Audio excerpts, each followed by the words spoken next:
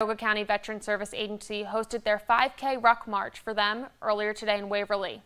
The goal is to honor veterans and service members lost to suicide, as well as provide resources to veterans, active duty personnel that may be in need of support.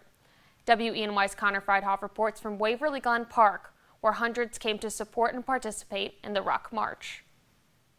Every day in the United States, 22 veterans and military service members will take their own lives.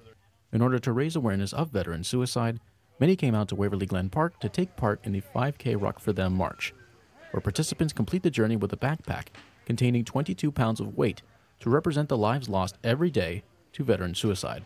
Well, many of our veterans, we teach our men and women how to go to war, we don't teach them how to come home. And when they come home, oftentimes they have mental health challenges, physical health challenges, substance use disorders. They feel disconnected.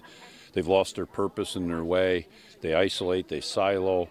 Events like this that we do throughout the year is trying to get them out, getting reconnected with like-minded folks.